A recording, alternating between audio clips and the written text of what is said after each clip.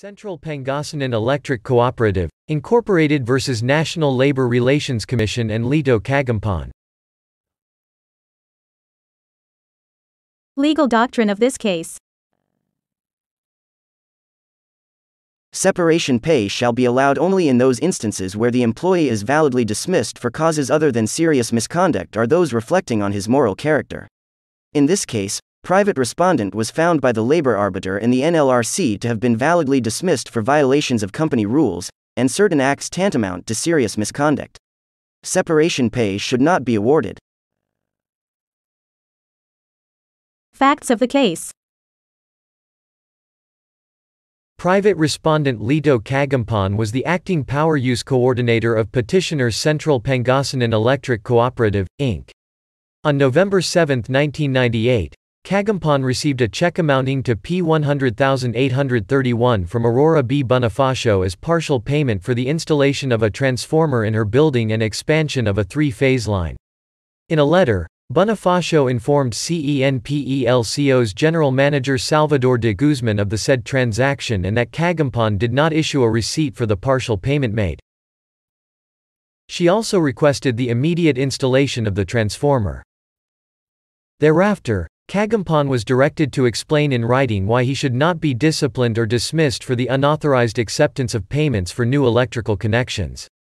Upon investigation, it appeared that Kagumpan knowingly entered into an unauthorized contract for the installation of a transformer, and that he was not authorized to accept payment.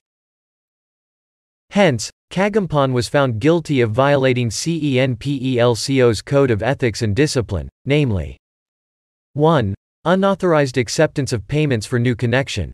2. Dishonest or unauthorized activity whether for personal gain or not. And 3. Defrauding others by using the name of the company. He was dismissed from service.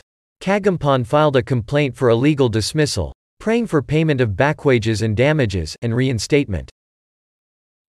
The labor arbiter found that Kagumpan used his position as a CENPELCO employee to enter into a contract with Bonifacio for the purchase of materials and hiring of labor force necessary for the installation of a transformer, in violation of company rules. The labor arbiter dismissed the complaint for lack of merit but ordered CENPELCO to pay Kagumpan separation pay. Both parties appealed to the NLRC. The NLRC affirmed the labor arbiter's decision. Private respondent's motion for reconsideration was denied. CENPELCO sought reconsideration of the award of separation pay but was also denied. Petitioner filed a petition for certiorari with the Court of Appeals, which dismissed the petition for lack of merit. Petitioner moved for reconsideration but was denied. Issue of the case. Whether or not the award of separation pay to private respondent is proper. Ruling of the Supreme Court.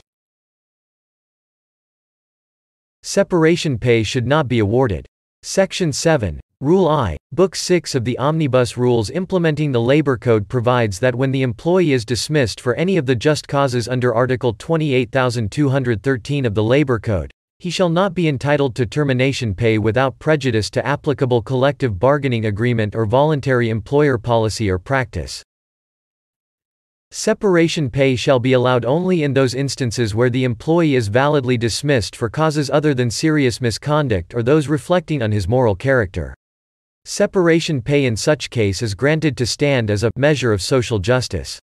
If the cause for the termination of employment cannot be considered as one of mere inefficiency or incompetence but an act that constitutes an utter disregard for the interest of the employer or a palpable breach of trust in him, the grant by the court of separation benefits is hardly justifiable. In this case, private respondent was found by the labor arbiter and the NLRC to have been validly dismissed for violations of company rules, and certain acts tantamount to serious misconduct. Such findings, if supported by substantial evidence, are accorded respect and even finality by this court. Although long years of service might generally be considered for the award of separation benefits or some form of financial assistance to mitigate the effects of termination, this case is not the appropriate instance for generosity under the Labor Code nor under our prior decisions. The fact that private respondent served petitioner for more than 20 years with no negative record prior to his dismissal, in our view of this case, does not call for such award of benefits, since his violation reflects a regrettable lack of loyalty and worse, betrayal of the company. If an employee's length of service is to be regarded as a justification for moderating the penalty of dismissal, such gesture will actually become a prize for disloyalty, distorting the meaning of social justice and undermining the efforts of labor to cleanse its ranks of undesirables. Subscribe for more reviewers. Central